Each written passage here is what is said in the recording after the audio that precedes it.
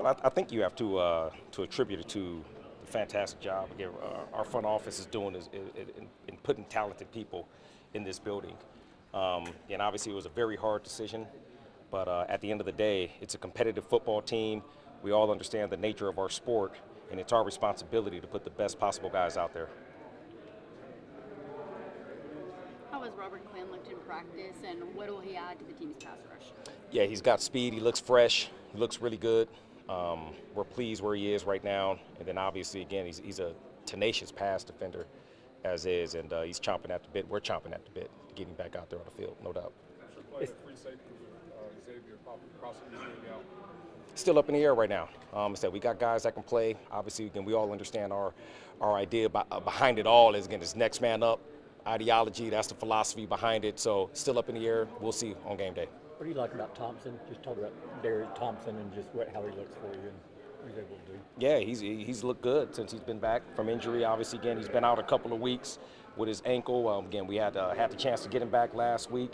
Did a fantastic job out there on teams, and in practice, he has looked well. What about Donovan Wilson, Coach? Mm-hmm. Yeah, same idea. Like I said, it's competitive, clear across the board, our whole entire defense, and everybody is battling for playing time. So we just got him back. He's been doing a really good job out there for us, and again, we'll make that decision on game day. How the secondary has looked as so far 2 games? You guys have played pretty well. Mm-hmm. What's been your overall favorite? Yeah, very demanding of our standard, and at the end of the day, that's all that's going to matter. And I'm sure you guys have heard a lot of the same talk, and we're very demanding, and we all know that, we're pushing for, right, again, this mythical ridge line. If you guys haven't heard me speak before about it, and its greatness is one thing, but there's another place to go. There's another place to go. So we know what it feels like, we know what it looks like, and really at the end of it all, it's constant and never-ending improvement. So that's where our focus is. We'll never be satisfied. What excites you most with Robert Quinn being back in the lineup this week? Yeah, pass rush, right? Pass rush, no doubt about it. I just can't wait to see him get out there, run, hit, do what he loves to do, and he fits our defense. There's no doubt about it. So we just want to be able to get everybody out there and get into a groove. Is he a little underrated as a run defender too? I would say so. Sure, no question about it. You wouldn't last this long in the league without being able to defend a run, right? You have to earn the right to pass rush. So we do a great job on first and second down. That's when you earn the right to rush, and obviously, again, that's where he has made his hay. As far as being able to anticipate the number of snaps he can play after a layoff, is he in a little bit different position than Crawford and Lawrence were, in that he was able to go through all the off-season stuff and did some stuff in training camp before? I would say so physically. Obviously, again, him not coming off lower body injuries or surgeries and things of that nature. But yeah, he was able to go through camp with us, and he's in phenomenal shape. That is the one thing that has stood out about watching him practice is he did a fantastic job wherever he was of keeping himself in great shape. Kris, getting back to the decision to let Taco go, was any of the personality related? No, not at all. Not at all. No one in this building had an issue with Taco. Like I said, he did everything that he possibly could for us, and at the end of the day, like I say, it's a numbers thing, and sometimes that's the way it works. Again, we are in a competitive environment. We got a lot of good players here. In terms of guys getting hurt, this is coming.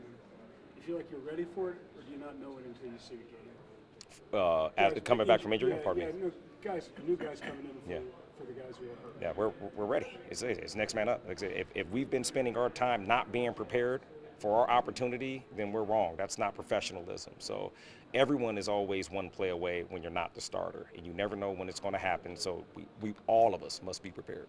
Coach, what has Tristan Hill shown over the past few weeks? Yeah. If he merits an opportunity to consider it? Sure, that he's growing. Right. Again, it's just understanding our style, understanding our standard, and obviously as a rookie, it's the hardest thing because, again, how demanding that we are. But he's done a really good job of bouncing back each and every single week, maintaining his humility, and just coming to work every day. What did you think of Byron Jones getting that start and just kind of getting more snaps than the first week? Yeah, pleased with him. Yeah, absolutely pleased with them. We definitely want that play back down in the red zone. That's first and foremost.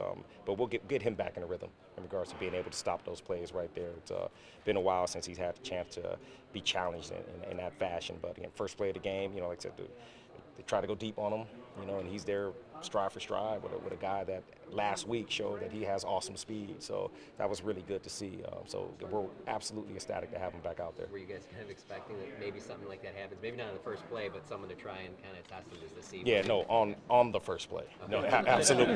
Yeah, absolutely. On the first play. I said every time you step out there, it's first play awareness. There's no doubt about it. Every drive starter, especially again when you know a team has speed, and obviously again relative to where they are on the field, you have to absolutely be aware for it and prepare for it as a corner. Kris, is there anything when you're preparing for a team that's been maligned and is 0-2 and gotten beaten up?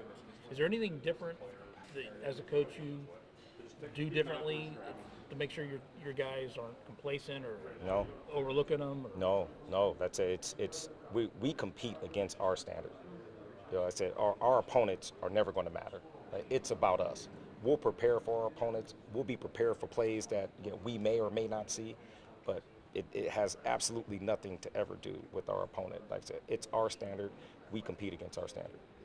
Hey, Coach, last year, I know we're very early in the season, but last year you guys were 29th, I believe, on third down, getting teams off the field. This year you're right at the top. Mm-hmm. Can you pinpoint any one particular thing, or is it something that you put emphasis on off-season in the training camp? Yeah, it's been an emphasis. I'll say a couple of guys that you could point your finger to is Anthony Brown, Jordan Lewis. Those guys being able to come on the field in those critical situations. Again, we'll run a little bit more dime for matchups and things like that. So it's just being able to cover them down tight, understanding situationally what we're going to see. But then even above that, it's doing a better job on first and second down and forcing them into third down situations that are more beneficial for us.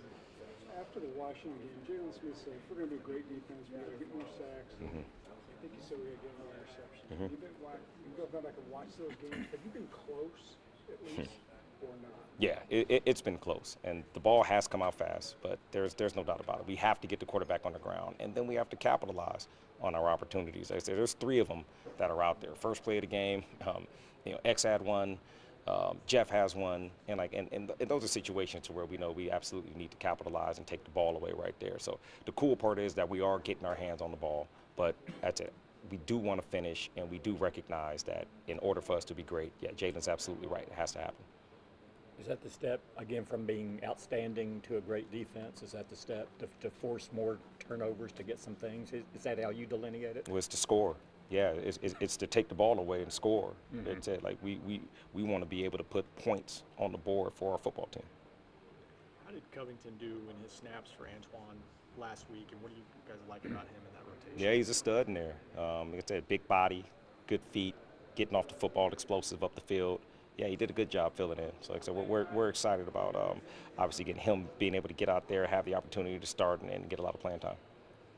How do you, within the framework of this defense, obviously what they do, but when you have 2 younger guys that are developing the rapport of playing with next to each other, mm-hmm. like Leighton and Jalen Smith, can you talk about how they play within the framework of your defense, but also just them where they are, kind of learning each other and their skills complementing, and what that means? Yeah, I believe it's something that just happens organically. It's just naturally over time you get a feel for who you're out there because you're connected. We're all connected, and during preparation, we begin to figure out and understand. Obviously, again, going through camp where everyone's strengths, everyone's weaknesses, especially again for the guy that you're playing next to.